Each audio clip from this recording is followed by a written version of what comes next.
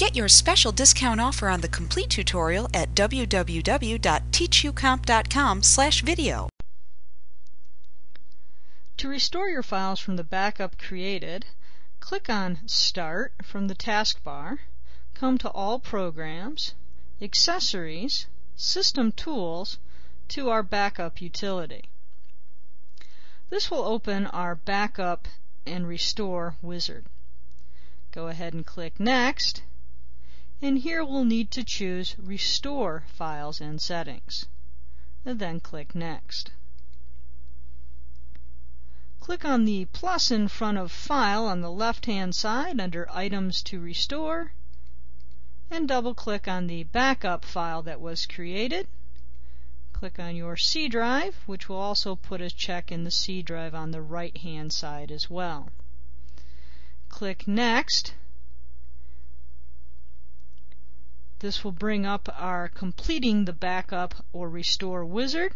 It will tell us what we are restoring from, when that file was created, and what we are restoring everything to.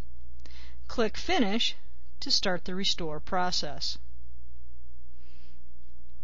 Again, depending on how much information you have on your backup, this may take several minutes to several hours to complete.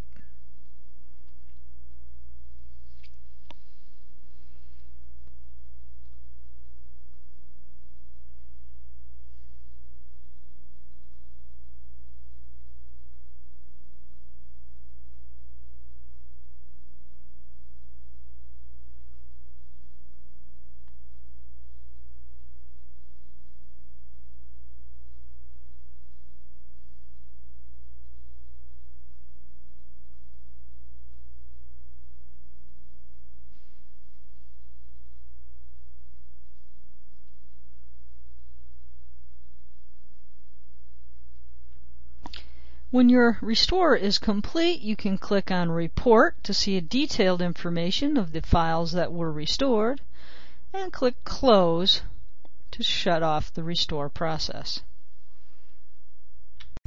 Like what you see? Get your special discount offer on the complete tutorial at www.teachucomp.com/video. Over 24 titles are available in Microsoft Office, QuickBooks, Photoshop, and much more.